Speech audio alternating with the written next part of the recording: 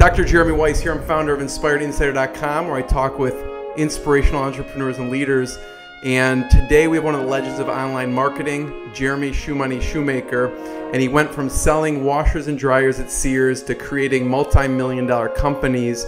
He was founder of NextPimp. Are you doing this live right now? Yeah. We're good. Fuck. I don't want to smoke on the thing. Can you start over? No, why? This is real. Because if my wife sees it, she'll be pissed. All right. Actually, we can just roll with this. I don't give a fuck. She'll never see it. I'm going to send it to her. But okay. I mean, whatever. She'll deal with it. She'll never see it anyway.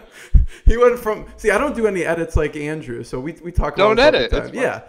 So he's founder of Auction Ads. He also likes electronic cigarettes. He runs Shoemoney Media, which runs several businesses, one of which includes the current company, the PARS program. He's co-founded Elite Retreat, which is an annual industry expert conference, and he's author of Nothing's Changed But Might Change, the Shoemoney story. Jeremy, thanks for joining me. Hey, Jeremy, thanks for having me on.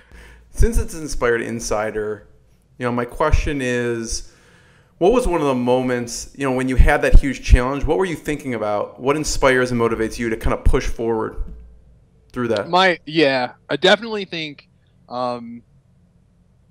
recognizing where you're at. I mean, like you got to have that moment of clarity, and I think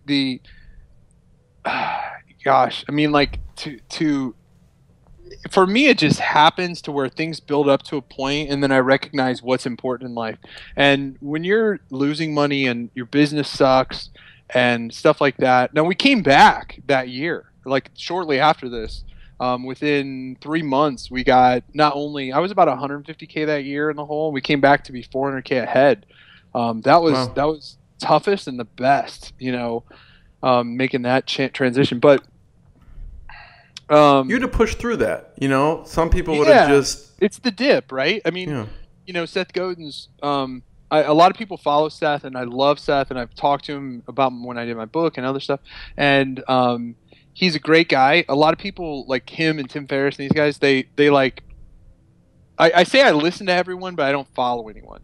I'll listen to them. I love hearing their experiences, but let's be honest, Seth Godin hasn't sold anything in 15, 20 years. And even when he did, he was working for a company. He wasn't the man making decisions.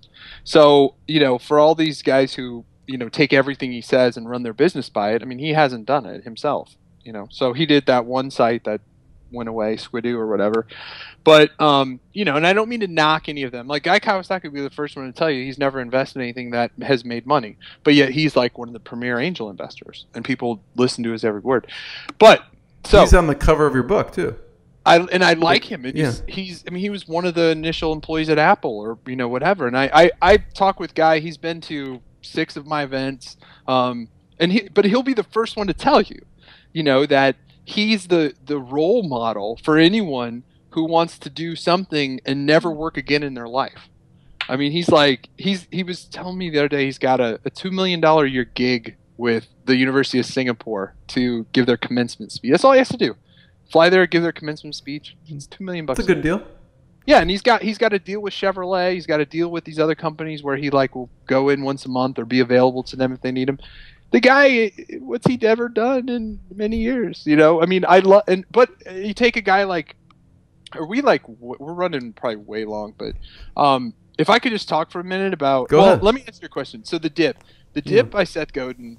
I mean, the key takeaway is to know, am I quitting this because it's hard work, or am I quitting this because it's going to bleed me dry and it's never going to work? And I just don't see the way it's going to work.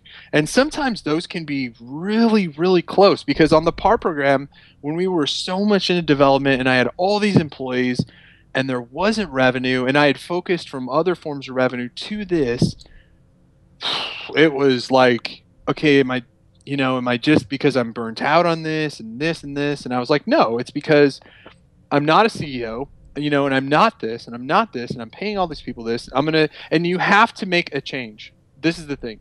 It doesn't matter if it's the right one or not. If you just continue on, then it's the definition of insanity, And it's, hoping for a different result, doing the same thing. And that's the difference. Is I always make a change, and many times frequent changes. And my wife refers to it as my ability to pivot. I pivot fast, like on anything. Like I decided I was moving out of the office, and 3 weeks later, and I'm talking about a 6,000 square foot office, and Is that the one with the bat? yeah, Yeah. and 7 individual offices, huge commerce area, art wall, art everywhere, all these desks, all these computers. 3 weeks, that place was liquidated. I mean, I sold tons of shit. I moved tons of shit to my house. 3 weeks. When I make a decision, I want it to happen tomorrow. And I pivot very fast, and I change very fast. And I'm usually, but that's the thing. If you don't, then you just slowly, the ship just keeps going down. If when you see it, you got to make a change. And if that change is to quit it, then it's one thing. If it's to, stick with it, but either way, you've got to make a big change. So I've had several projects where I was asked deep in development. If somebody, I don't know if the site's up right now. There's a site, offerpools.com, and it looks like it's not up. That's probably on a box. It was at a server at our office that's now in my other room. So that was an amazing site. I invested probably 200 grand in that site. Never went through with it. Just got to the point where I was like, this is just not for me. And I don't regret that. But anyway, I'd like to talk about John Chow for a second. Do you know who John Chow is? Yeah, he's a blogger. Yeah. Right. He's a blogger.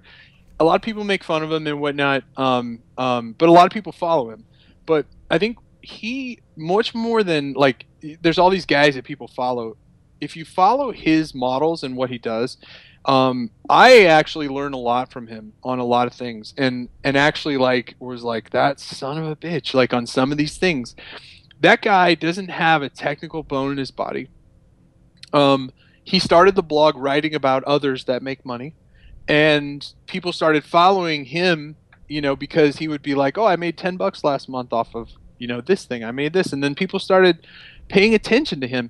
The guy literally makes a decent, 6-figure a year profit, mid 6 figures. He has other people write his blog for him.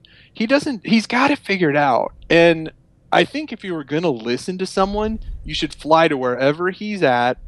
He speaks broken ass English, but when you talk to him and you hear about all this stuff, it's just really eye-opening to see, gosh, I'm envious. And of I don't know, envy is a bad one, but jealous maybe is a better one, of just how he's figured it out. And I'm killing myself making all these, having all these employees and all this stuff.